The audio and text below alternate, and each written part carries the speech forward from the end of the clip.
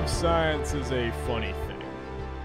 We like to highlight glorious successes, how the greatest genius in the nation teams up with the full weight of government resources to make a spectacular device which breaks the limits of what once held as possible and paves the way to a new era in human history. But for every glorious success, there are 1,000 ignoble failures. And sometimes an attempt at technological innovation comes in the form of a bunch of fringe weirdos from a failing nation getting themselves killed 3 times over in an attempt to make a submarine. Welcome to No One is Competent, the premier history podcast showing off the bunglings and follies of history. I'm Jay, and I'm joined by my co-host Azalea.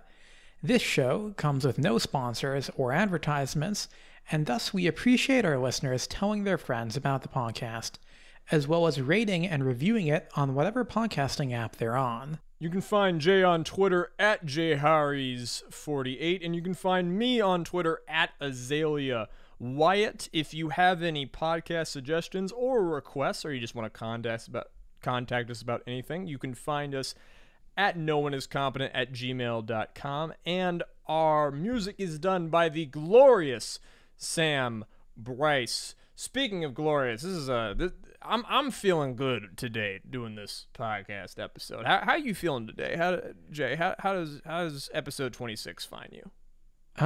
Pretty well. I mean, I've been a bit busy lately, which actually means that this episode is very much your baby, not mine.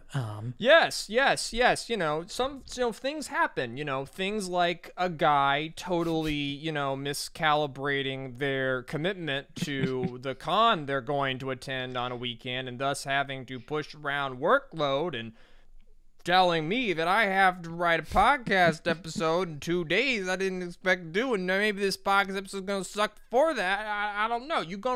Our listeners are going to have to decide whether or not this one's going to suck. But, yes, let it be known on the tin, this is the rare Azalea episode, and that means that, things might go a little off the rails, into the ocean, and into the bottom of the sea, sometimes over the course of this episode.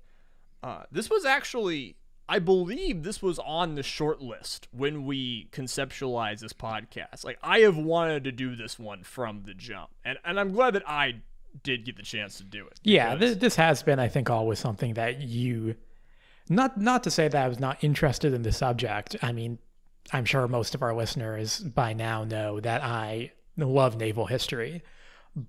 But this specific episode in naval history is something which I feel like you have a lot of interest in. Yes, I actually am a big Civil War naval nerd, specifically. In 9th grade, I was assigned to do a project on naval warfare for my... I was in JROTC, in a different life, and I was much better at it than the listeners of this podcast would assume that I was. But if you don't know what NJROTC is, it's like American Hitler Youth, but naval themed. Anyway, it's not gonna make anybody angry. I had to do a project on. I was a operations officer, cadet lieutenant, 3rd highest ranked person in the unit. So I am roasting myself when I say that. They say always punch up, but also always punch yourself. Those are the 2 rules of comedy. As long as you're doing one of those, I think you're fine. Anyway, I had to do a project on the battle of the Monitor versus the Merrimack, Hampton Roads, and I ended up essentially, like, after my formal presentation, just going on like a super long rant that, like, just giant autistic screed that eventually the teacher had to just like just tell me to stop. It was like, you're done now. So yeah, I find Jay has me outgunned in naval history nerd cred, but that does not mean I am not a naval history nerd. I just also have other obsessions, and you are a strong boy. This one's gonna be fun. Our story today is that of the H.L. Hunley, an ill-conceived deathtrap of a machine that drowned 21 Confederate soldiers in somewhat hilarious fashions. Now, a lot of this episode was compiled just from my memory and the bit of Wikipedia. I did throw this one together in 2 days, so it's gonna. Okay, so researching the Hunley is a bit fraught, as it is both a Civil War topic and represents an experimental turn in technology. It's also in this weird, like, gray zone in academia where it's a thing a lot of people know about, and it's a thing that a decent amount of people have studied, but it's not a thing that's, like, super, super, super well known, like, on all of the tests well known. So there's a lot of sources of varying quality, from stuff that's basically for kids or propaganda or to, actual academic treats. Of course, because it's, Civil War, you'll find a lot of sources coloring their accounts with a lot of biased romance and unnecessary drama and politics. I tried to stay objective, but the sources that I used, didn't have the time to vet them as much as I want, and I drew heavily from the book Secrets of a Civil War Submarine by Sally M. Walker, and the article Confederate Submarine H.L. Hunley, written by William Floyd Jr. for Warfare History Network. I also checked certain details against the Hunley Museum website, combed through a bunch of articles, found a surprising amount of conflicting information, because, this did happen 150 years ago, and there's only so many sources we have, but I did it quickly. It's probably wrong, but listen, it's gonna be fine. You're going to be entertained. I think our podcast listeners will be very satisfied about the Hunley. But before we get to Hunley, we gotta do context. Jay, give us some context that was written by me, Azalea, and it contains all of the Azalea political biases and opinions. All right. Well, our story takes place during the American Civil War. Here in the States, we generally just call it the Civil War with no modifiers because we're more important than anybody else and they can go shove it. Now, as I'm sure many of our listeners do not know what the United States is or why it has a civil war, I figure I should explain it really quick. We skipped doing this during our Reconstruction episode because we didn't have the time, but considering this episode is a good bit shorter, we decided to put it here, and by we decided, I mean Azalea wants to rant. In the 16th and 17th centuries, white Europeans began colonizing the eastern seaboard of North America, driving out the indigenous population weakened by foreign disease and internal conflicts.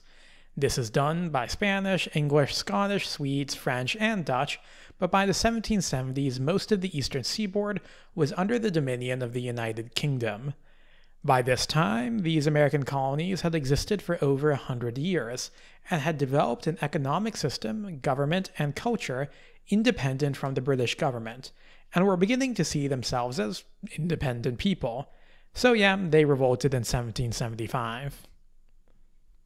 The American Revolution is incredibly dope and surprisingly based, founded on the principles of tax evasion, police abolition, and being able to smuggle as much drugs into the country as one wanted. It was a popular uprising from the lower classes who yearned for freedom and autonomy. Unfortunately, when it came time for these people to form a new government, the process was hijacked by a bunch of inbred aristocrats, gluttonous slavers, megalomaniac poli-sci brats, and pompous lawyers. So many poli-sci brats. Like, let's be real now. If Thomas Jefferson existed today, he would be a fucking lanyard-wearing DC think tank brat who totally had the perfect plan to solve the Israel-Palestine conflict or whatever, okay? He would be insufferable. As would Madison, as would Hamilton. they all hated each other at the time. They were insufferable then. Their Twitter yeah, accounts would have been pretty awful. Oh, I don't know. I might enjoy Hamilton on Twitter. Hamilton might have had a pretty all right Twitter. I feel like Franklin would be the best on Twitter. Oh yeah, but Franklin would only post like once every like 2 weeks or so. Like it would be long time before, you know. Franklin would be the drill of his day. Also, I guess like he didn't actually do much when he came to forming the new government. No. Franklin is like the ideal founding father because like he's able to stand for shit without like actually doing anything and getting blamed for how stupid the American government came out. Yeah. Like Madison and Hamilton get like, you know, you have to give it to them. They did the work. Yeah. And you know we can blame them, and we do, but they did actually do the work to bang out how this whole thing was going to work.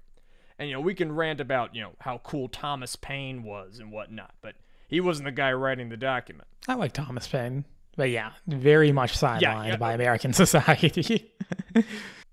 And also addendum: Thomas Paine would have had the most fire Twitter. Would have gotten banned. Yes. Would have gotten banned almost immediately. But it would have been fire. Shoutouts for having a funeral attended by only like 7 people because you are so virulent in how much you hate Christianity. And by the time you are dead, everyone despises you. Gotta respect it. Anyway, when it came time to bang out a government, this ruling class of America eventually came up with the United States Constitution in 1789. Now, if you judge the American Constitution in the context of it being like the first document of its kind, it's a very impressive work.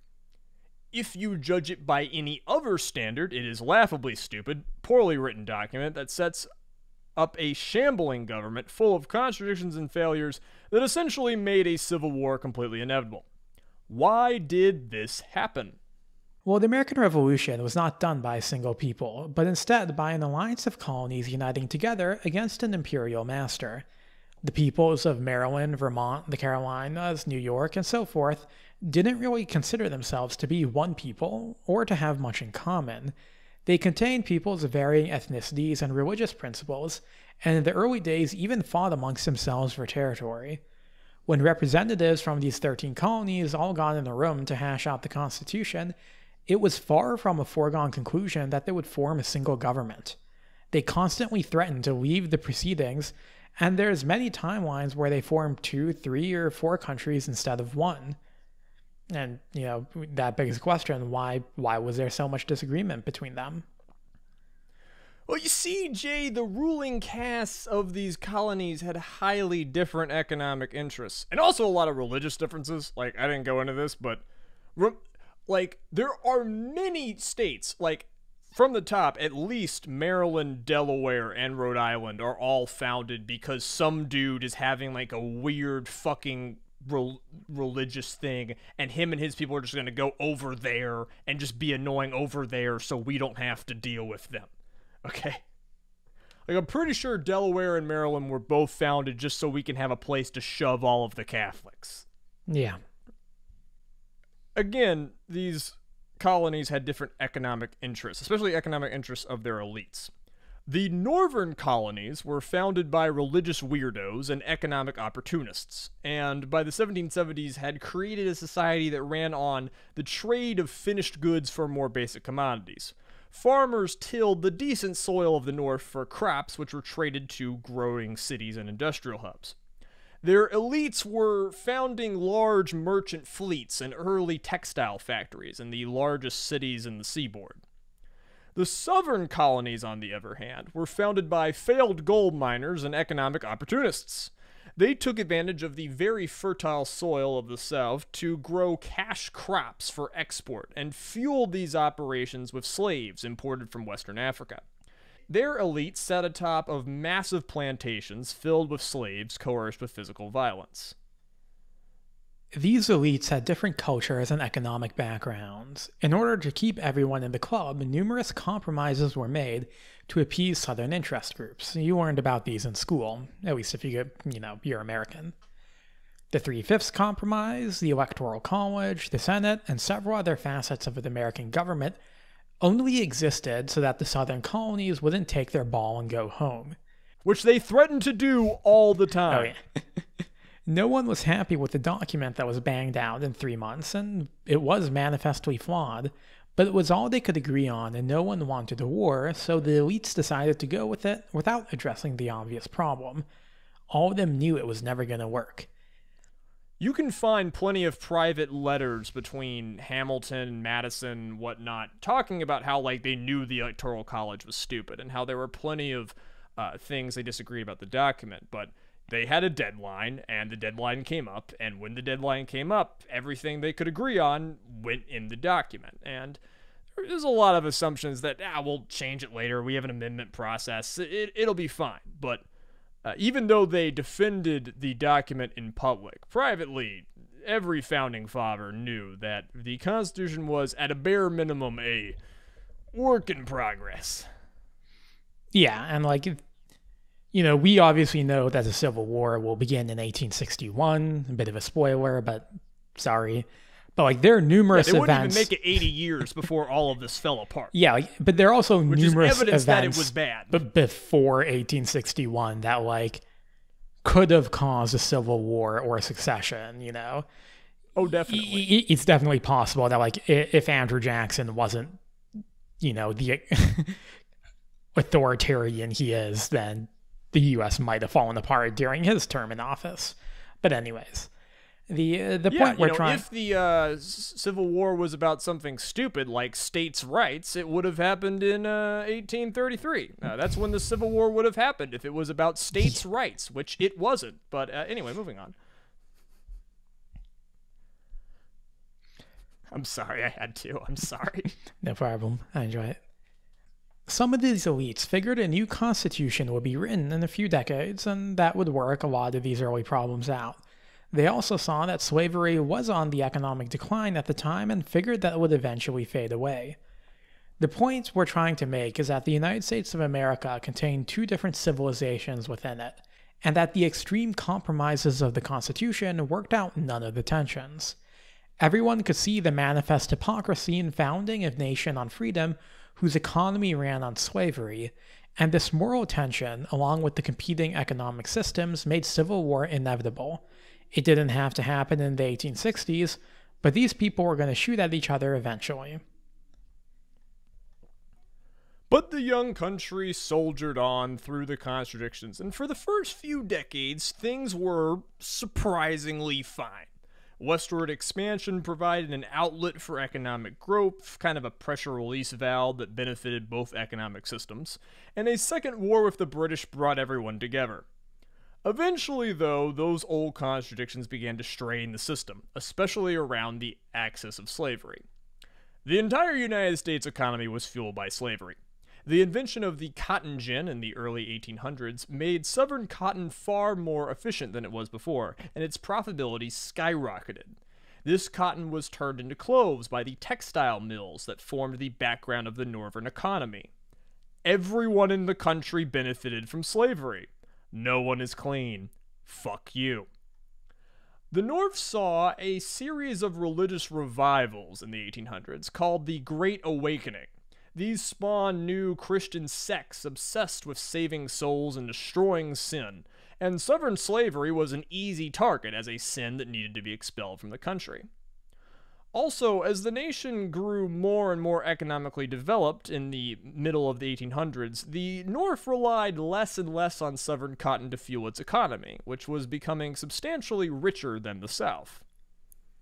The South, in turn, grew more and more radical in its pro-slavery views for several reasons. You see, slaves have a tendency to not want to be slaves. A series of uprisings and rebellions took place in the early 1800s. Slaves broke their chains, gathered guns, and fought back against the white oppressors. Southerners put these rebellions down, but became increasingly paranoid about more revolts. and grew a paranoid culture that was more and more nervous every year of the people who picked their crops. Secondly, after the import of slaves was banned, the only way to get more slaves was to take advantage of them marrying and selling the resulting kids. For many slave owners, the best way to make money was for them to sell slave children, and increasingly the most valuable thing they owned was their slaves.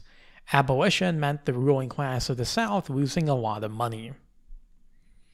Thomas Jefferson, for example, calculated that the slaves and selling slaves was the most valuable thing that he owned and the best way for him to make money. And that was in the 1780s, before slave trade got even more profitable. Weirdly enough, stopping the import of slaves from Africa made slavery a more powerful institution in the United States. It's kind of counterintuitive, but it works if you look at the economics. Thirdly, everyone in the South knew in their bones that slavery was evil. But just like you and me, they wanted to think of themselves as moral, good, religious people. They had to mentally justify what they did. They had to square that circle. And the intellectuals of the South, the scientists, preachers, writers, and politicians, all bent over backwards to come up with reasons why slavery was okay and drowned their children in this propaganda. You can see this in science and, the pseudoscience of phrenology. Black people are inferior. Look at their skulls. You can see this in blatantly incorrect readings of the Bible and highlighting certain phrases about the children of Ham and whatnot. And we said slavery got worse and more harsh over time, and as it got more monstrous, this propaganda that they fed to their children and made everybody think that it was okay, it had to get more extreme in turn to justify it. It's kind of shall we say, self-radicalizing like that. Yeah. And finally, the Southern method of agriculture was to make these massive plantations that raised cash crops. If the lower classes were going to rise in the ranks, and remember, only the very richest people in the South owned slaves, though certain middle-class folk kind of rented them out or maybe owned one or two. If those lower classes were going to rise in the ranks, they were going to need more land for their own large plantations. And large plantations. Come on, mouth, let's do this. This pushed economic expansion west. They pried Texas away from Mexico and started the Mexican-American War to get even more territory. If you read Southern aristocrats and intellectuals, they fully intended, everyone thought the plan was to eventually conquer all of Mexico and turn the entirety of Southern North America into slave states as far as the eye could see. I mean, you'll even hear fantasies about, they weren't fantasies at the time. It was, not totally unreasonable for them to suggest having a slave empire throughout the Caribbean, just going and taking all those places. They had their eyes on Cuba. They totally had their eyes on Cuba. Yeah. And, of course, people are also expanding west in the north. And in the north, they want to have small, independent farms rather than these large plantations. And the fate of Western territory was a crucial political debate in America at the time. Would Western expansion see small, independent white farms in the northern model, or massive slave plantations in the southern model? The debate over slavery was key to the future of America, and everyone knew it. These two groups grew more and more extreme over time, their opposition only making each side more radical. As the 1820s gave way to the 30s and the 40s, more of the nation's controversies began to revolve around slavery. By the 50s, every election and debate was more or less a proxy debate over slavery. It was the issue. Even when you weren't talking about slavery, you were talking about slavery. Every year, abolition became more popular in the North, and every year, Southerners got more violent and radical to defend their way of life. I want to hit on that a little bit, because especially in my education, I was taught a very detailed and I would say relatively good history of what happened leading up to the Civil War in school. But it was always kind of painted that, like, Northerners got more and more abolitionists over time, and free black writers ginned up more and more support to end slavery. And that's what led to the Civil War. And we forget that the South also became more radical over time, okay? It was a Southern congressman beating a Northern congressman half to death on the steps of Congress, not the other way around. They got more aggressive about it. And one of the things that like made a lot of Northerners angry, and it's kind of ironic given that, the South will couch their whole war, especially after the fact, under the guise of states' rights, is, like the act, like the Fugitive Slave Acts, which made it so that essentially Northern states, in a way, were forced to kind of give up some sovereignty to the South. And like Totally. that made people upset. That made people not like the South. So yeah, it was very much kind of a mutual feedback loop of that really could only end up going one place, and that place was war. Now, the question of whether or not new states would be sleeve. Now, the question... I'm leading that in. I'm leading that into the podcast. Fuck you. You can't stop me. The question of whether or not new states would be slave or free eventually turned violent in the case of Kansas, where there were as many as 200 Americans who died in the fights over this political issue. The political elites of the nation were helpless to stop this escalation. The Democratic Party needed slave states in its coalition to win elections, and all a series of presidents knew how to do was capitulate to the South and kick the can down to the next guy. From Fillmore to Pierce to Buchanan, war only became more inevitable. Yeah, like, if you study the American history of the 40s and the 50s, it is manifestly obvious that war is on the horizon, and in some ways you can't even blame the elites for not stopping it, because they had no idea how to stop it. All they knew how to do was capitulate to the South and try and keep the dance going, and by 1860 the bottom fell out of the barrel. The Democrats were fractured and internally divided on a national level, and ran several candidates going into the presidential election. This allowed Abraham Lincoln to achieve a plurality. Now, Lincoln was famous across the country for a series of debates he had done opposing the expansion of slavery. He actually really wasn't an abolitionist going into the presidency and didn't have abolitionist intentions, but Southerners expected him to be an abolitionist, and he wasn't even on the ballot in much of the South. His election was all the excuse they needed to succeed. And, what happens from here? The South fires on Fort Sumter, Union mobilizes, they go to war, yada, yada, yada. Hopefully this gives you an idea of why the Civil War happened, how the South radicalized, and how the economic structures of the U.S. drove this conflict. On economics, I will say that one of the reasons the Civil War happened in the 1860s when it happened was the North didn't really need the South at that point. When you learn about the Civil War, if you go to American school, you kind of learn at the start that the North had, way more supplies and resources and railways and whatnot than the South did, and that was part of what heavily influenced the outcome. And, it was hard for the North to subdue the South, but they could do it, and that's one of the reasons they did it. Southern plantations and cotton is a very bad economic system. It did not make them very rich in the long term. It was terrible for internal improvements in infrastructure, and it was defeated by a more powerful economic system. And as a final note, Americans love to talk about their country was founded on the principles of freedom. And to a certain extent, it was. But it was also founded on the sanctity of private property, the U.S. government being a thing that exists to make sure that private contracts are enforced and private property is respected. To a lot of Confederates, their war was one to defend their slaves, their private property, and they saw in themselves the true spirit of the American Revolution. Whether or not they were right is up to you. So what we're talking about is a naval battle and a civil war, and that might raise an eyebrow because we think of the Civil War as a big land-based war. So many famous battles, Antietam, Gettysburg, Bull Run, but the situation at sea set the state for the whole war.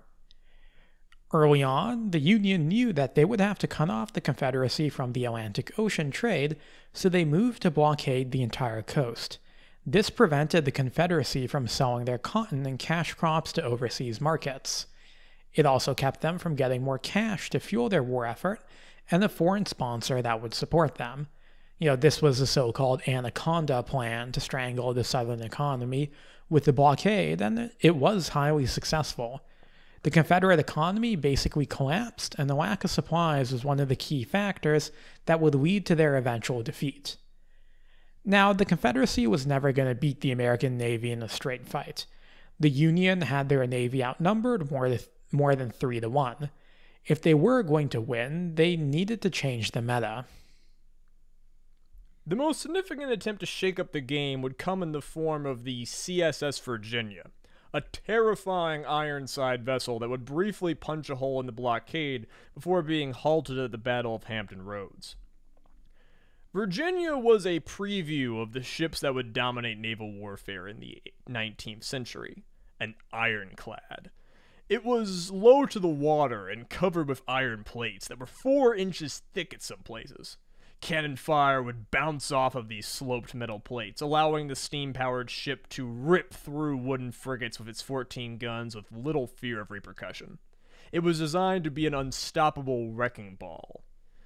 The Virginia was unsuccessful in ending the blockade, but it did prove its superiority over wooden frigates, as it sunk the USS Cumberland and forced the surrender of the USS Congress.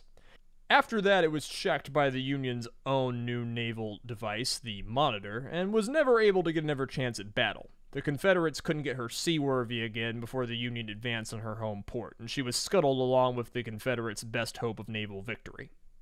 Now, the Battle of Hampton Roads was an incredibly important flashpoint of the Civil War that very well could have influenced a different outcome. It involves the most technological advances in naval warfare of the day and is epic and drawn out as 2 very different combatants fired at each other in a strange duel between different potential paths in naval warfare. It is far too cool and far too dignified to be a subject of this podcast. Instead, our story is that of another nautical military invention, but one which was a far worse idea. It's like the Virginia's eager but highly ineffective little cousin. 5th cousin. Twice removed. But interestingly enough, the Hunley was a precursor of a new type of ship that would eventually redefine naval combat. It was a submarine. Man has always wished to do things he's told not to do. There's no motivator like being told no.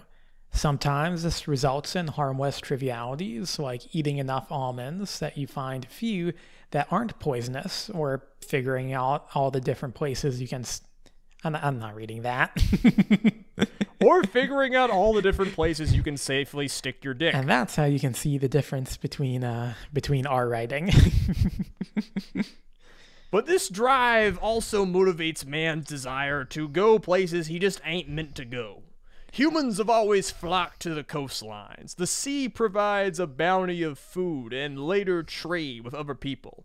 But men have legs. They go on land. If you want to go on the ocean, you invent a boat, which is just land that floats. And that serves us well enough. But then there are the truly deranged bastards that wish to go beneath the surface of the ocean, down into an alien pit that man was never intended to behold. These foolish mortals tread against the current of God and will thus incur his ornery wrath. This is something I fiercely believe in, Jay. The bottom of the ocean is a strange alien hellscape, and we are not supposed to go down there. Going down there leads to nothing but bad times, and should purely be the space of eccentric millionaires and those with far too little of a self-preservation instinct. Obviously, folks were diving as soon as they were swimming. By the time civilization settled on coastlines, humans were using spears to fish underwater and harvesting the shellfish that can be found in the shallows. With training, a fit adult can hold their breath for well over 10 minutes, but to stay down for longer, you're gonna have to bring the air with you. A diving bell allows you to carry both a diver and a pocket of air down to the bottom of the sea, and then carry the two of them back up, if all goes well. Imagine a large bell, say 10 feet high, made of brass or wood, tied to a rope on a winch on the side of a ship. Inside the bell, maybe there's a bench for the diver to sit on, but the important part is that the water pressure of the ocean traps air inside of it. When you lower the bell straight down into the water pressure will trap the air in the bell. If done properly, the bell won't fill with water, but instead the air that starts the bell will stay in the bell, allowing you to essentially carry some of the Earth's atmosphere down to the bottom of the ocean. Diving bells were first mentioned by Aristotle in the 500s BC. We don't know how common they were in the medieval period, but we have a lot of records of their use starting around the 1600s. Inventors modified various designs of bells, improving them, and they were used to salvage ships and explore the ocean. You could haul up cannons using these things. They're really cool, but some wish to go further. Obviously, the bell is static. You can swim around the bell, but eventually you have to come back to the air. What if you could move the air around?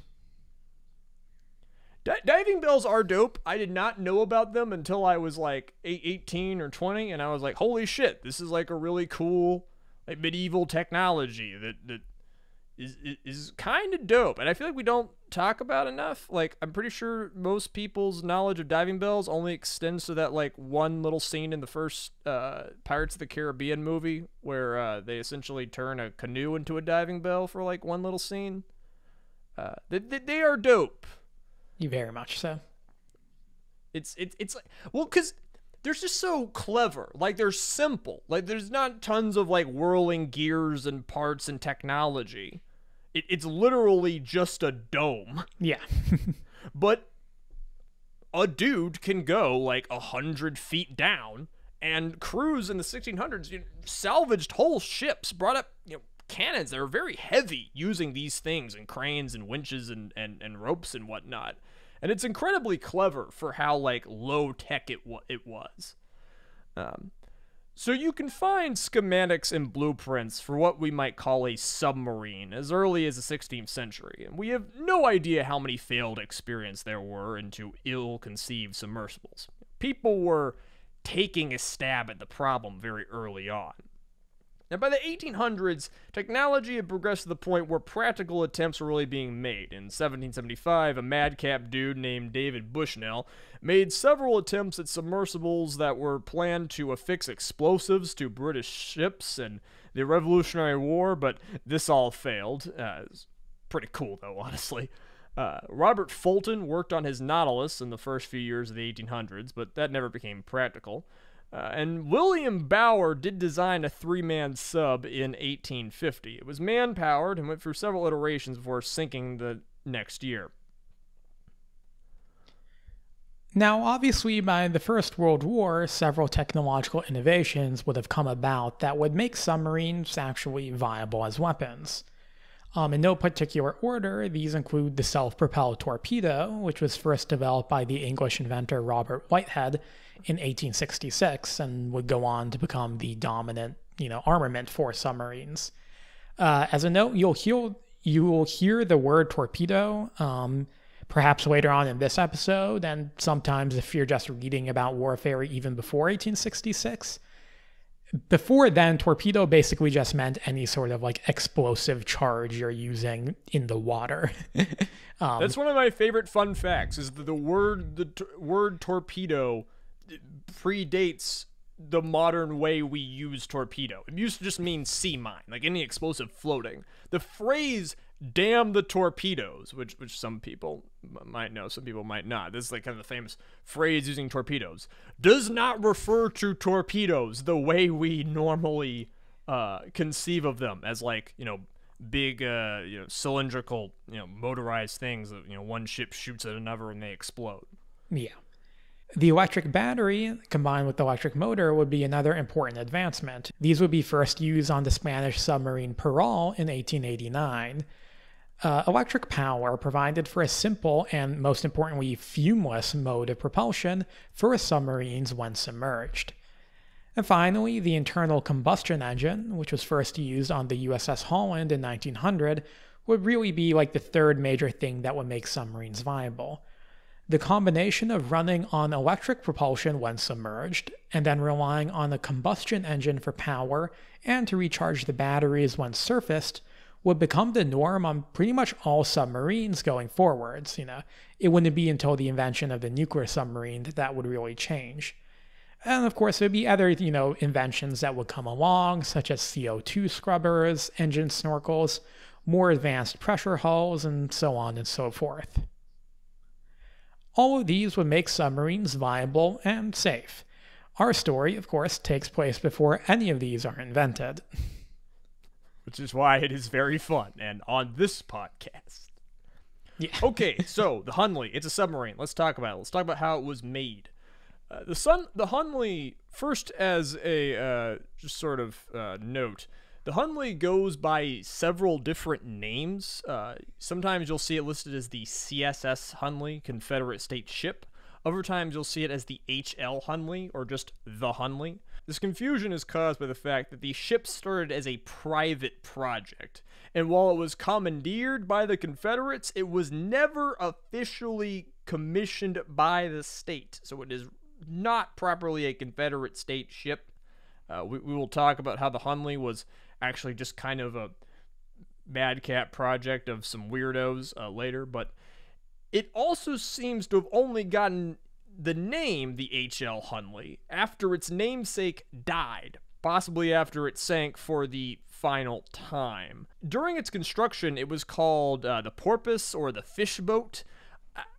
I was very frustrated, but in all of my research, I could actually not determine when it received the name the HL Hunley. I'm not sorry. Fuck off. I'm doing my best.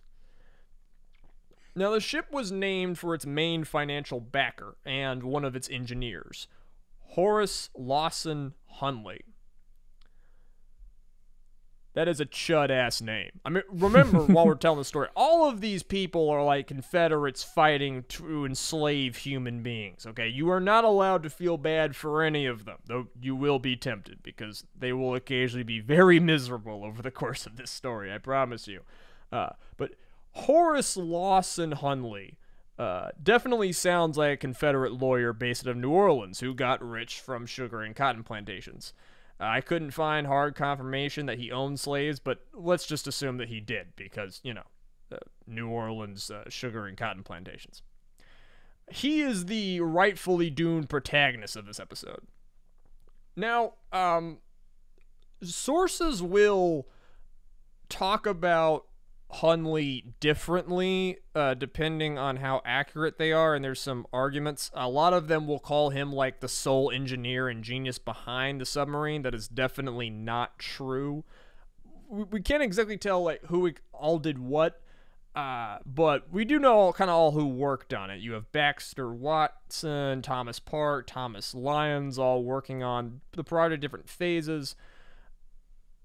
The main engineer was definitely a guy named James McClintock. He's the one who did all of the really hard work. Hunley may have done some of the engineering and designing, but he was mainly the guy who provided the money and funding for the project. I'm comfortable calling McClintock the main genius, shall we say, behind this project. Now, Hunley and McClintock began work in New Orleans, and in February of '62 tested their first prototype. These guys are trying to solve this problem of the Union blockade of the Confederacy, and the Confederate states are offering very generous bounties for anyone who can sink a Union ship. Again, they tested this prototype in February of '62. They called it the Pioneer, and they tested it in Lake Pontchartrain in the Mississippi River. But the Union advanced on New Orleans later that year, and the team scuttled their first ship to move to the port of Mobile, Alabama. In Mobile, the operation came under the direct supervision of the Confederate Army, though it wasn't really being taken too seriously. By January of 63, they had created a vessel called either American Diver or Pioneer 2, depending on the source. This second attempt proved too slow to be practical and sank during a storm shortly after testing. We're already off to a amazing start. Yeah, great start. The H.L. Hunley was the third attempt at making a submarine, and it was the most successful of the bunch. Let's discuss how it worked. This ship was around 40 feet long and weighed a little less than 7 tons. It was made out of a cylindrical boiler, and inside it was less than 4 feet wide and a little more than 4 feet tall. Of its 40 feet in length, about a third of that was taken up by 2 ballast tanks, one at the stern and one at the bow.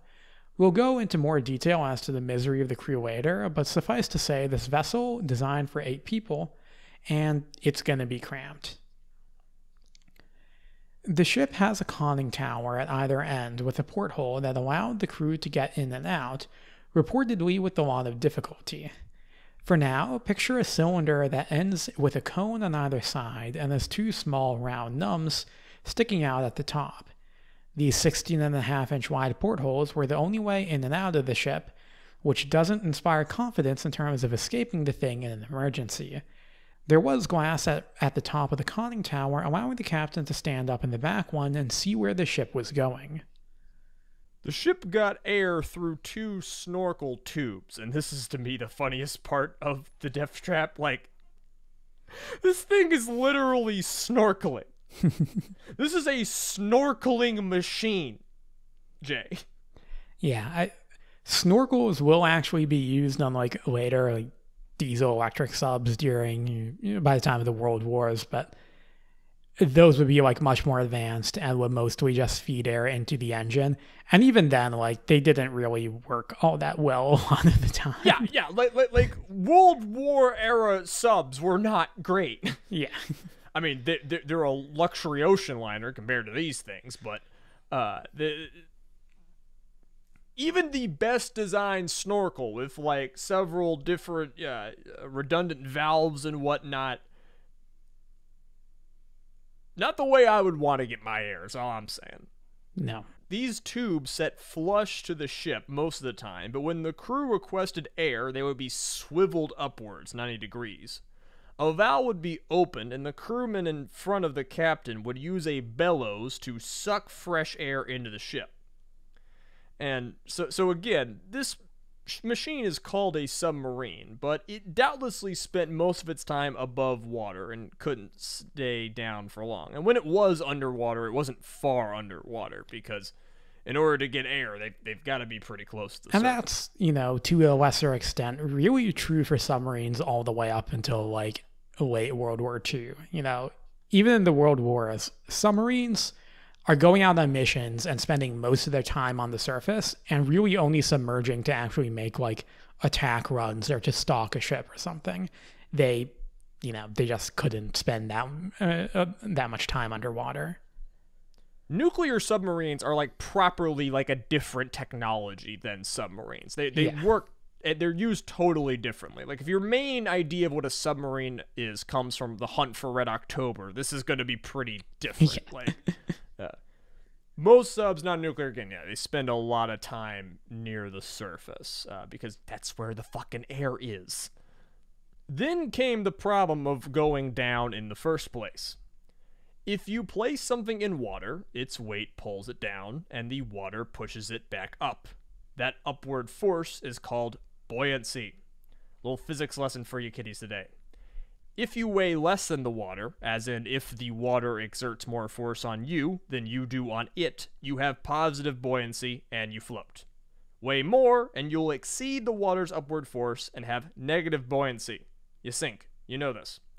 Now the Hunley was made of metal, obviously heavier than water, but filled with air, which was much lighter, and it floated on the surface of the ocean, much like an empty tin can. This stuff is all elementary school basic, but what's really cool is at this period in history, just a few years before this, your average person off the street did not think a metal ship would float.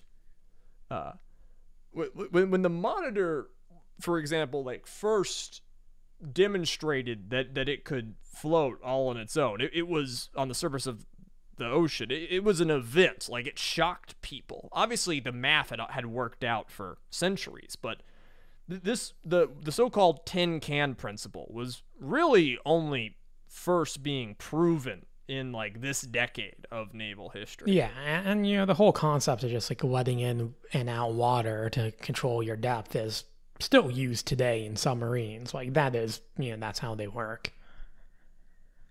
So Jay just mentioned the ballast tanks that, remember, are in the front and back of the ship. Ballast is a naval term that means anything used to add weight to a ship. Very funly, ballast is sort of a relative concept, and if you need to lose enough weight, well, anything can become ballast. The Hunley would let water into these ballast tanks to add weight to itself. They would open they would push a lever that would open a valve on both tanks and water would flow in. Now, obviously, those tanks started being full of air. As water filled those tanks, it would get heavier and the ship would sink. This process would have to be carefully controlled. If the tanks filled too quickly, the ship would sink to the bottom of the ocean, and no one is going to have a good time. Keep that in the back of your mind, the ship going down too fast and the ballast tanks messing up. That will come back later. A little bit of foreshadowing. Now, the captain in the back steered the ship as well as controlled these ballast tanks. The ballast tanks were originally filled with air, as mentioned, and when they wanted to descend, the captain would push down on the lever. This lever controlled dive planes, or fins, on the side of the ship. These fins would angle downward and control the ship's descent. At the same time, the ballast tanks would be opened at the bottom and water would rush in. The ballast tanks both had a valve at the top that connected to the center compartment. As the water pushed in, it pushed air from the tanks into the center compartment. A depth gauge and viewing ports were used to determine when to stop letting water in. Once the valves were shut, the tanks were only partially filled with water and the dive planes were leveled off. If done right, hopefully the ship would now be neutrally buoyant a few feet beneath the waves. If you're thinking to yourself, hey, if the ballast fills all the way with water, it could get into the crew compartment, that sounds bad, you're right. That would be very bad. This is like the oh shit part for me. Like if I'm in this thing, like this going down, that is the part you absolutely do not want to fuck up. And determining like how far down to go and when to open and close the valves, like that's the stressful part. It goes down. By pumping water out of the ballast tanks and angling the dive planes upwards, the ship could hypothetically rise back out of the water. McClintock also designed a way for the ship to rise quickly in case of an emergency by releasing iron ballast from its sides. Good idea. Wouldn't help, but good idea. Yeah. Also, if you're a nautical history nerd who's gotten this far and is angry that we're calling it a ship instead of a boat, go fuck yourself. This podcast is for a casual audience and we're trying to make this shit accessible. Go back to playing EVE Online. Jay won't admit it, but he does secretly love it when I write these episodes. It's fun, yeah. Now, I bet some of y'all are wondering, like, how does this thing propel itself? Like, do they have, there's no gas engines at this point in history. They're certainly not going to get a steam engine down there, anything this small. And you're right, the Hunley was man-powered. 7 of its 8 crew members spent their time sitting on a wooden bench and cranking a massive drive shaft which took up most of the compartment. This literal circle jerk of 7 dudes propelled a propeller at the back, and the Hunley could reach a speed of almost 5 miles per hour while surfaced. Wow. But this is a war vessel. How do we plan to sink another ship?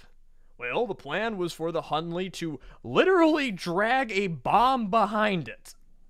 So we already mentioned that torpedo is an explosive that floats in the water at this point.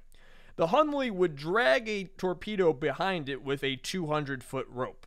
The plan was for it to dive under a target and pull the torpedo into the enemy ship before speeding away. Spoiler alert, that idea will not go well. Before we move on, we want to put this all together and illustrate how stupid and miserable this thing was. Like, a lot of people will talk about the Hunley as this brilliant and daring design, just a new foray into technology, a pioneer, breaking the barriers of what was possible. But, like, this is a stupid, bad idea. And the thing was a depth trap. And I want to show y'all how stupid an idea it is. Let's put it all together. So, also, a quote from someone who was actually on the Hunley, crewman William Alexander, testified that with the crankshaft taking up as much room as it did in the already small main cabin, quote, it was difficult to pass fore and aft, and with men in their places, it was next to impossible. So if you're in this thing, a giant crankshaft is like in your face the entire time. And when you're in your seat, you are staying in your seat as long as the ship is down. No potty breaks.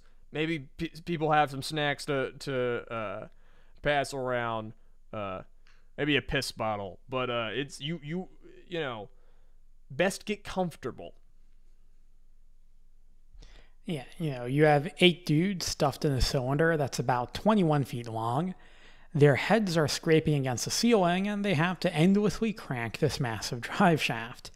They have to enter slowly through 2 portholes in the top, and once they're in place, they can't go anywhere. They just have to constantly turn the drive shaft and quickly start breathing heavily and taking up the air. In order to get more, a dude has to control the snorkel to pump air into the cabin. They spend most of their time partially above the surface, so they can't see where they're going. They're just praying that they'll be so close to the water that no one will see them. Once they spot a ship, they have to dive down beneath it. And once they were submerged, the whole cabin was dark save for a candle that the captain is using to read the depth gauge. They would then use their best guesswork to dive under the enemy ship, drag a bomb into it, and then hopefully get away at a zippy 4 miles an hour. Their diving mechanism is slow and finicky, and also if the ballast tanks fill, there will be water flooding the main compartment. The Hunley was a miserable nightmare to crew on top of its looming threat of death to anyone who touched it. Advocates will call it a daring innovation in nautical technology, but it was also a recklessly designed death trap. I do not want to pity Confederates, but the Hunley does test me on that front. This thing is fucking miserable. Moving on to its glorious voyages, the Hunley bears the distinction of a naval vessel that sank 3 separate times, possibly more depending on how you count, but 3 separate times. That is a real accomplishment.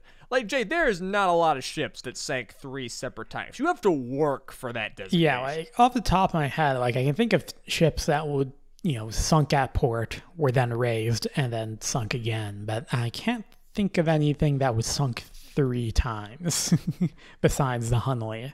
I'm sure if there's something out there, people will mention it in the comments or whatever. So, in July of 1863, the Hunley successfully dived in Mobile Bay. I actually found a lot of conflicts in how successful this test went in my sources. I'm pretty sure it did not return to the surface by its own power, but this was good enough for the Confederates to ship it to Charleston to put it to military use. Once in Charleston, South Carolina, there seems to have been a disagreement. You see, McClintock didn't have faith that his vessel could actually sink a Union ship, as he knew that it barely worked, because he was the one who has designed it and seen that it can't really surface under its own power. General Beauregard, who was in charge of Charleston, and you gotta love Southern story, having a guy named General Beauregard in it. Especially because, like, his full name, if I'm remembering correctly, is PJT Beauregard. Yeah. He was a bit of a Napoleon nerd, that one. I mean, they all were at this point in history, right? Like, yeah, Napoleon was like 2 generations ago, and these guys, masturbated to the idea of him like at night all the time. It's great. I mean, famously, future podcast subject, George, what's his fucking name, Jay? McClellan? Dumbass. Yeah, George McClellan. Didn't that guy that fashioned himself like the new Napoleon? Yeah. And very much was so terrified to lose a battle that he essentially did nothing the entire war. Yeah, I guess Beauregard at least was like French, so they were both, like French Louisianan, so he had at least some claim to it. Yeah, so this guy, he's in charge of Charleston. He wants to use the ship. So he sacks McClintock and turned the ship over to the Confederate Navy. Lieutenant Payne volunteered to captain her and was joined by 7 crewmen from other ships. In all my research, I have never found anyone with a rank higher than lieutenant being on the Hunley. And while lieutenant is a little higher of a designation in naval terms rather than in army terms, it still ain't that high. And I think that says something, folks. You don't get to be a captain or an admiral by stepping foot in the HL Hunley. Only fast track the Hunleys to is to the bottom of the Bay of Charleston. But Payne, who's, again, probably a 20-something dumbass, volunteers to captain her and is joined by 7 crewmen from some of our local ships. After a few days of surface tests, Payne was confident in his ability, and they set a dive test date for the August 29th of 63. The crew dived down successfully, but Payne ran into problems while surfacing. There are conflicting reports on what happened, but the most common argument is that Payne got tangled in like all of the levers and rudders and whatnot that he had as the captain. They had gotten like right to the surface of the water, and as he's like trying to get out, he essentially trips and hits a lever that he's not supposed to. And this accidentally makes the ship dive with his hatches open. It took on water and drowned 5 of its crewmen. So that's 1 sinking and 5 deaths on the scoreboard. Payne is relieved of duty. Yeah, and I guess this also briefly harkens back to when we were talking about, the innovations which would make submarines somewhat decent. One of those, which I didn't mention, would be, electric lighting. Because all this guy's got is a candle, and he has to operate like a lot of machinery. Like, needless to say, having actual light bulbs would have probably been quite a benefit. Helped out. Now, the vessel was raised, but the Confederates had trouble finding a crew that wanted to get into this death trap, quite understandably. Every source that I saw mentions that they had a really hard time finding people to actually get in this thing for obvious reasons. Yeah. Hunley, and this is being the man, not the submarine, was convinced that the crew was just handling the vessel improperly and traveled to Charleston to train a crew himself. Hunley would captain... Okay, so we're on the up and up. This is the guy who, if he wasn't even the main engineer, he did some of the engineering, and he's been with the ship the entire time. He knows it. Surely this dude's going to have a better record than our 20-something dumbass lieutenant. Well, let's see. Hunley would captain the ship for its next voyage on October 15th. The crew was aiming to successfully dive under a ship and resurface. The mock enemy in this test would be the Indian chief, which would stay stationary during the test. Hunley and the crew dived with the ship that would soon bear his name but never surfaced. Air bubbles rose shortly after it descended, suggesting a sudden loss of air. The second sinking would claim the lives of all 8 inside, including Hunley. At this point, General Beauregard was ready to scrap the program, but Lieutenant George Dixon, who had participated in some of the early tests, convinced him to resurrect the ship. During Dixon's test voyage, he determined that the rope that pulled the torpedo had a tendency to get caught up in the propeller. With this in mind, he changed the Hunley's armament. The charge would now be attached to a 22-foot wooden spar that was mounted on the Hunley's bow. The plan was now for the Hunley to literally run an explosive lance into its opponent. This is what I fucking love, Jay. This is where we just get into the absolute redneck shit. Like, we're just gonna put a bomb on a stick and we're just gonna poke them with it and they're gonna explode. Yeah. It's the best. It's the fucking best. The shitty explosive we're narwhal. We're gonna poke them with an explosive stick underwater. Yes, we're a fucking narwhal. We're not just a fish boat. We are a narwhal boat. I wasn't able to do as much research into Dixon as I wanted to, but he's a naval lieutenant, and I get the sense that he's kind of a nut. He spends more time with this ship than anybody before, and actually gets pretty decent results from it, at least compared to what we've seen before. Hunley himself couldn't survive a single test voyage. Dixon actually, well, he surfaces, okay? That counts for something. He is able to go down and come back up. Feather and his cat. But he and his crew of 7 dudes really just strike me as just like some oddball misfits that the Confederates don't really care about. And Beauregard's like, all right, fine. Get the fuck out of my face. Go deal with the Hunley. Whatever, I don't care. So Dixon would test his ship carefully, and he managed to stay underwater for 2.5 hours at one point, which is actually more than I thought they would be able to manage. That's not nothing. His aim was to sink the Union ships blockading the Charleston harbor. These tests go on for months, and during all of this, the Union gets wind of Dixon's plans, probably through either spies or deserters. They knew that a Confederate submersible was coming, and they stationed Ironside ships near the harbor's entrance that would be harder to damage. Dixon then decides to aim for the smaller wooden ship that was farther out to sea. Remember, at this point, the Hunley has done all of its tests in the Mississippi Lake and the shallows of a harbor. It has never gone out to open sea before. But on February the 17th of 1864, the Hunley left port for the final time. I'm going to thicken my accent for this.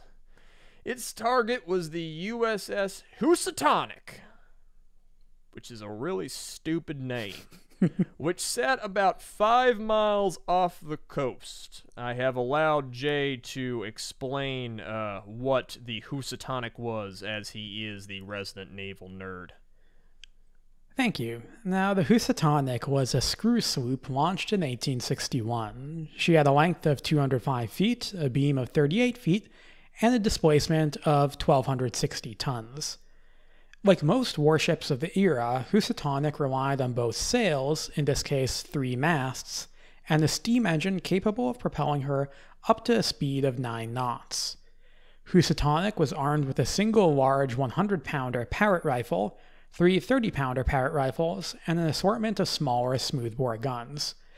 For context, a Parrott rifle is basically a rifled muzzle-loading cannon, so unlike a lot of previous naval cannons, it's actually decently accurate. It is rifled, but you're still loading it through the front of the gun. The term sloop of war had been in use since the earlier days of the Age of Sail, and sloop typically referred to ships that carried 18 or fewer guns on a single gun deck. This made them smaller than frigates and ships of the line, but larger than cutters or schooners. While screw sloops such as the USS Housatonic would have been considered mid-size at most by European standards, they were generally among the larger warships used by either side of the Civil War in substantial numbers. The Union would make some new, big ironclads, one of them is literally called the USS New Ironsides, and that's I think 8,000 ton displacement, much bigger than Housatonic. But these sloops are kind of like the bread and butter of the Union fleet, so to speak. It's a very standard type of ship. ironclads at this point are actually moving very quickly in leaps and strides every year, but they are still very expensive and unwieldy. Yeah. The Housatonic is a much more conventional ship. Even though it has a steam engine on it, it's still like if you picture like a Pirates of the Caribbean ship, it's gonna look more or less like that. So this is kind of old style versus new style. We're gonna have a showdown. Yeah. The Hunley approached under the water in cover of night and surfaced about 300 yards from its target to properly align itself. All sailing did at this point in history, but you gotta remember, controlling this thing, it involved a lot of guesswork. As a guy who's captains some small sailboats myself, I do not envy these folks. Around 8:45 p.m., the crew of the Housatonic spotted a strange black vessel coming towards them, and after wondering if it was a porpoise, they figured it was the Confederate sub they had been told to keep an eye out for. At this point, however, the Hunley was far too close for the Housatonic's guns to aim downwards and stop it. The crew fired on the sub with muskets and shotguns, but that did not stop the Hunley from driving its spar torpedo into the Housatonic. Success! The resulting explosion would sink the Housatonic and kill 5 of her crew of 150. Those guys would be... Remember, this is a blockade. There's lots of ships around, and those guys would all be rescued by the nearby Union vessels. Now, Wikipedia chalks this up as a Confederate victory, a designation I find to be highly generous. The Hunley never returned from this mission, and for years there was much debate as to how long it survived after its attack.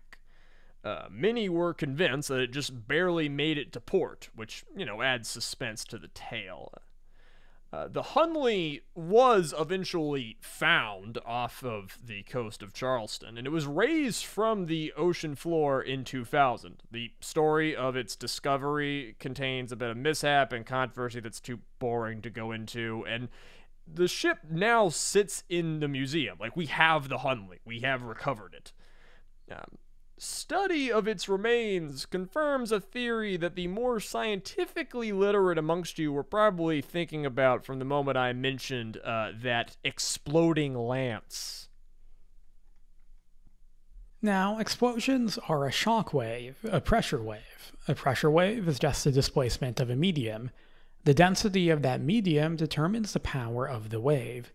Detonate the same explosive in air and in water, and the one detonated in water will create a far more powerful shock wave because water is heavier than air. Anyway, this is all to say that upon contacting with the Housatonic, the Hunley's explosives detonated and the resulting shock wave almost certainly ripped through the Hunley and killed everyone in it instantly. And, tons of people argued against this for years because they wanted to tell this, romantic story about the Hunley, being successful and going back in and being caught in the bad tides and being further out to sea than never been before and struggling to get to the surface but then sinking down and, listen, if you have sympathies with these guys, which, again, you shouldn't. They're Confederates. They're bad. Fuck them. Isn't it nicer to imagine that they all died suddenly and without warning, painlessly, and they did not drown? I find drowning to death to be a terrifying idea. I have to admit that severe radiation poisoning is probably worse, but, drowning to death is, in my opinion, the worst way to die, conventional way to die. I've been, pretty far underwater. I've swam down 20, 30 feet. I've been trapped underwater by a sail before when my boat capsized. I have had struggles to get up. I know what it's like to be running out of air and moving faster through the water than you ever thought you could to just reach the surface. Drowning terrifies me. And if the guys' skulls all cracked when a pressure wave ripped through their cabin, they didn't have to deal with that. It's fine. It's great. It's way better. Yeah, it's kind of funny also when you, if you're familiar with submarine warfare during the World Wars, the main weapon that was used against submarines by surface ships was something called the depth charge. A depth charge is essentially just a bomb that you drop into the water. You basically set it to explode at a certain depth. And, if you drop it near the submarine and guess correctly how deep it is, it'll explode nearby and the shockwave will break the submarine. And depth charges were effective because you didn't have to get a direct hit. You just had to have a big enough explosion somewhere near the submarine. And basically the Hunley's weapon is a depth charge. They are exploding a charge next to themselves. 22 feet from their nose. Yeah. It's they fucking go through all this work. They spend hours in misery in this cramped compartment where they can't see anything, and they're constantly cranking this shaft, and their muscles are aching, and their butt is sore, and their legs are numb, and then they just fucking blow themselves up. Yeah. In their moment of glory.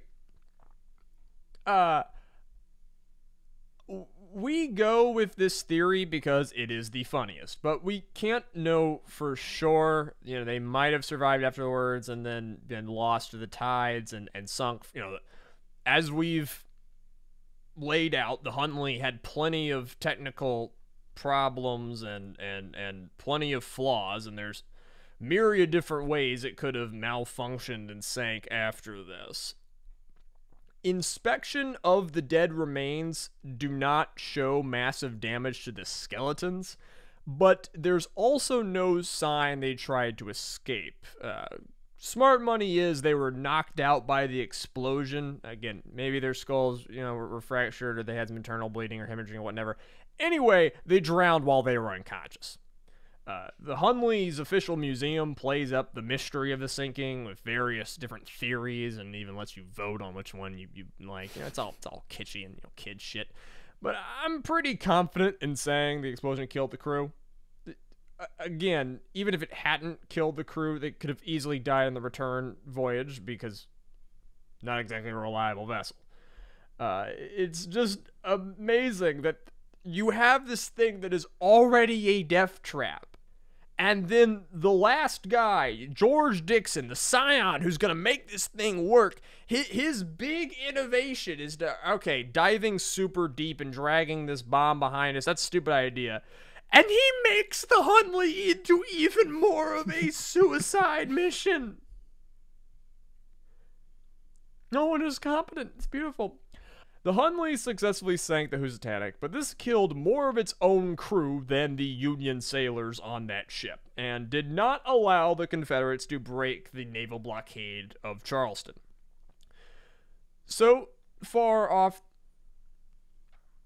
It sank so far off the shore, the Confederates could not salvage the vessel, and the final KDA of the Hunley would be 5-21-0, which I think we can all agree is pretty fucking embarrassing. Today, the Hunley rests at the Warren Lash Conservation Center, and you can go see it if you want. I advise exercising caution around southern museums. You might get fed some bullshit. The written part of the podcast is now over, but I kind of wanted to end this, Jay, with you and I kind of going into sort of more of a free-form discussion about the Hunley. I knew going into this episode that I was going to make it sound silly and make it sound stupid. This is No One Is Competent, and personally, I don't want to glorify Confederates. I wanted to point out that this is a mechanically flawed death trap. But you can make an argument that the Hunley is cool, right? It's steampunk, that it was the most advanced submarine vessel in the world of the human race at the time when it was invented, and in many ways you can argue is very successful. It did kill some Union soldiers. It did kind of work. So how do we feel about the Hunley? Success, failure? Where does it set for you? So, for me, I've always been exposed to the Hunley, in media that always just accredits it as, the first successful use of a submarine in warfare. And that certainly should be an accomplishment, right? to me, it sort of gets into the question of, technology and technology's role in warfare, and how people today sometimes have a tendency to just view the advance of technology in warfare and in other fields as like the main thing people are trying to do. Yeah, the point of history is to increase in progress. Yeah, and it's like... That's a huge fallacy that runs our world these days. I mean, like, if you play the video game Civilization, like, literally the point is to go through the various, is to increase your technological prowess. Yeah, and it's like definitely a very modern historical bias. Yeah, and from that perspective, the Hunley is one stop in the tech tree that would lead towards, nuclear submarines or whatever. Now, that itself is debatable. I think there was enough interest in submarines around the world. Like, there are a lot of people in Europe thinking about submarines. If the Hunley never existed, submarines would still exist. Somebody else would have done it. Probably... I didn't really research this, but I mean, the Spanish did get a submarine working just a few years after this to a certain degree, and I don't think this thing was really studied. Again, it sank far enough to the ocean that no one was able to study it for a long time. To my knowledge, it had no real impact, and certainly not in terms of like the design of future submarines. I would say the fact that, the general layout, the general mechanism, in the broadest terms, does resemble what would be used in future submarines is commendable for the designers, for McClintock and whatever. And I would say that if the Hunley had existed as just like a peacetime thought experiment, or like a prototype that you test out, see if it works, go from there, I think there would be, some credit to it. But my point... Yeah, this thing started as like a rich weirdo funding his buddy's science project in the backyard lake. Yeah, but, And that's what it might have been. Hunley, the guy, I don't think his goal was to make a death trap that would then be remembered as, one step along the line that would result in German submarines sinking Atlantic convoys in 1917. That's not what he was going for. What Hunley was trying to do was to make something to end the Union blockade of the South, or at least to reduce the Union blockade of the South. And from that perspective, it failed miserably. And, a lot of times people use the term ahead of its time. We'll talk about a lot of like German weapons in the Second World War are ahead of their time. The V-1 and the V-2 rockets were certainly ahead of their time if you think that from a theoretical perspective, cruise missiles and intercontinental ballistic missiles would become very big only a few years after World War II. But at the time themselves, they didn't accomplish... Exactly help them win the war. Yeah, exactly. Scoreboard, look at the fucking scoreboard. Yeah. That's like... Lost cause bullshit all the way down. The people designing them were not thinking like, this is important because, other people will use this technology in the future. They're thinking this is important because this will win us the war, and it didn't. And I think from that perspective, the Hunley, I think, it is a failure. It's a failure that had some good ideas and, could have been done better with a different approach, but, they didn't take that different approach. What's interesting, there's a lot of people who are going to learn that the Hunley existed by reading, like, say, a Wikipedia article on submarines, and they're going to see it as, like, a list of attempted submarines, along with the German one in 1850 and, like, the Spanish one in 1868. And they're going to see, oh, that's really cool. And it is very interesting that when you look, for the historical record that, will exist for as long as mankind is writing things down, the first killing of a person by a submarine belongs to the Confederate States of America. That is weird, and that is definitely noteworthy. I mean, the Confederacy was a fucking shambling barely held together failed economy at that point in 64. But, the United States was becoming a more powerful nation at that point, surely. But the U.S. was still more or less a technological backwater. This is part of what makes naval warfare in the Civil War so interesting, because the Civil War would see America kind of very briefly surge ahead of the rest of the world. And even then, like, it was a short-lived time. Like, the Confederates were purchasing a warship built by the French during the war. It would be, I'm forgetting its name. I think it was going to be called Stonewall, but it never saw service. And, had it been delivered during the war, it would have been better than any Union warship, because the French and the British had already gone far ahead of what the Union was developing.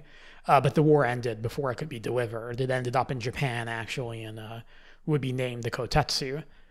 But, yeah, it's like you have in the Civil War both sides experimenting a lot in some very interesting ways. I mean, you got things like the Gatling gun, you get the first widespread use of revolvers, and lever action rifles even. And it's worth mentioning that the Union themselves had their own attempt at the submarine, the Alligator. It got even. I didn't really look that far into it, but my understanding is it got even less far than Hunley did. Yeah. Yeah, there was that real sense of experimentation that, like, provides, some of the context for why this even existed in the first place. Yeah. Middle of the 18th century Civil War period, a lot of technological innovations spurred by war are happening very quickly. And those technological innovations are sharpened in our minds by how, at the same time, war is so old style in this period. If you study Civil War battles, you'll find, especially many Confederate soldiers that didn't have a gun and are literally just fighting with a rock they picked up off the ground. This is a war that starts with armies shooting at each other with musket lines, and unrifled guns, the same way they had in the Revolutionary period, and it ends with close to with fucking Gatling guns and revolvers and shit. And that's right next to people on horseback with fucking cavalry sabers. You have these ironclad, steam-powered ships right next to sail-powered ships that look like they're right out of fucking, Grand Age of Sail, fucking Golden Age piracy shit.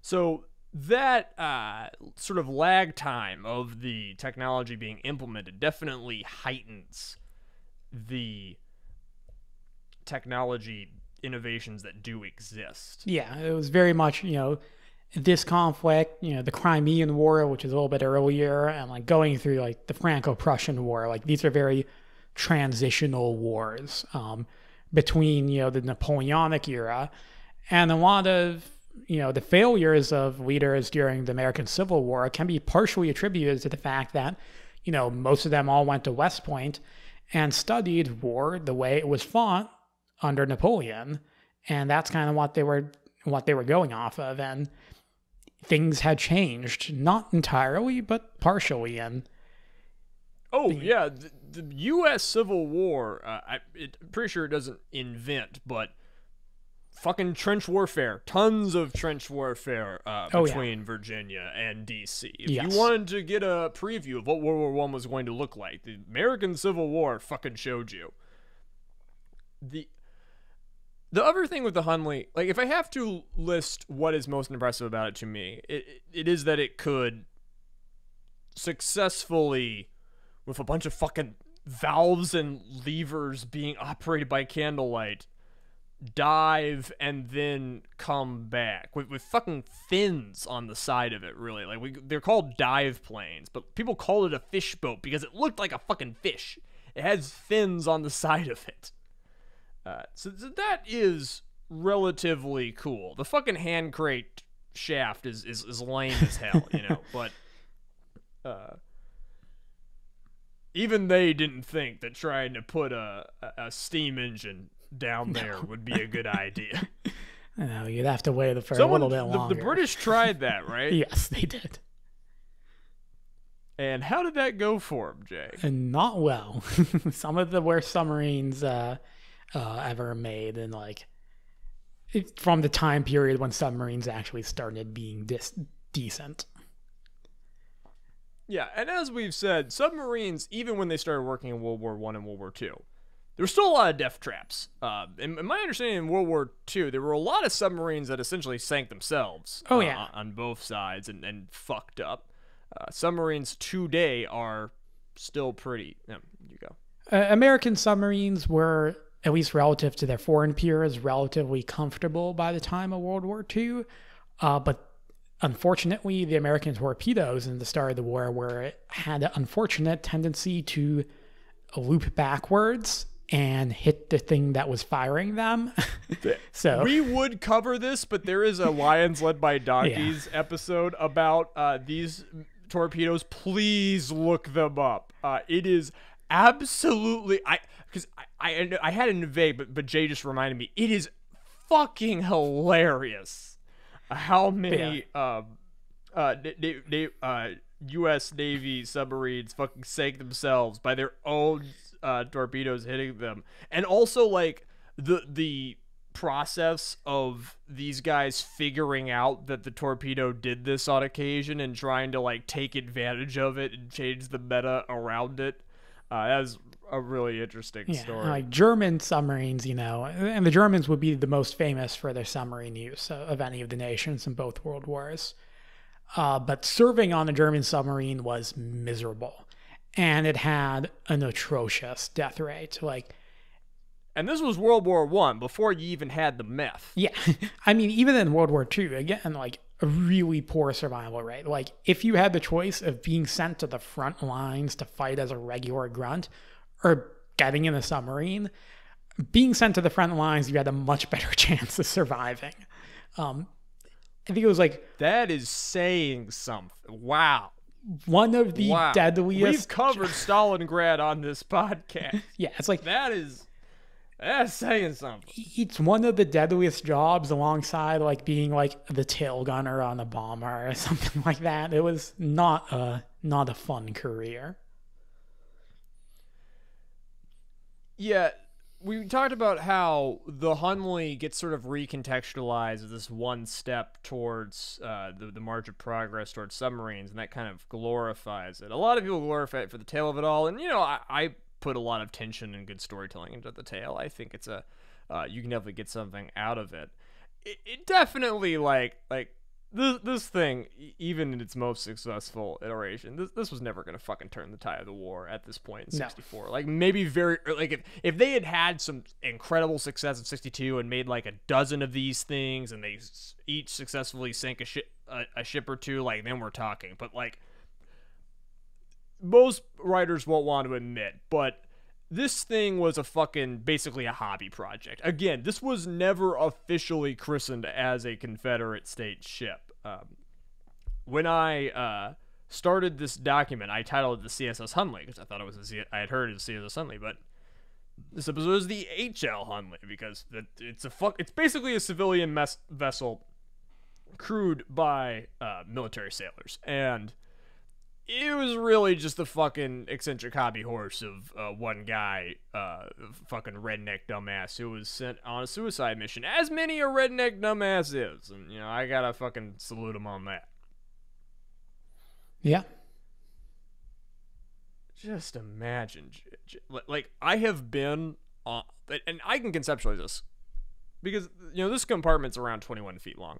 I have been on a 15-foot ship. I've been on a 30-foot sailboat. I know how you know how much room you have to move around in those kinds of compartments, and with enough people, you can go pretty fucking stir crazy there, easy enough. 8 people in a like 25 to 20 foot main compartment. is way too fucking many. That is way too cramped. It's just how absolutely in your muscles, because you're just cranking this shaft. You're cranking this shaft. Just these poor bastards. Any other thoughts? No, I think that summarizes about it. Yeah, fun episode. Got to do some good old historical materialism on why the Civil War started. Fascists, hit me up on Twitter. I will redact it, and it'll be over. This has been the No One Is Competent podcast. Please give us some love, give us some back on whatever app you are listening to us. If you're on YouTube, like, subscribe, rate, review, any system that you can interface on the interface that you are looking at of the podcasting place you are listening to and consuming the podcast straight into your ear holes. Interface with it. Spread the news about the podcast. I have been Azalea. I am joined by Jay, and we hope that no matter where you are in the world, that y'all be good.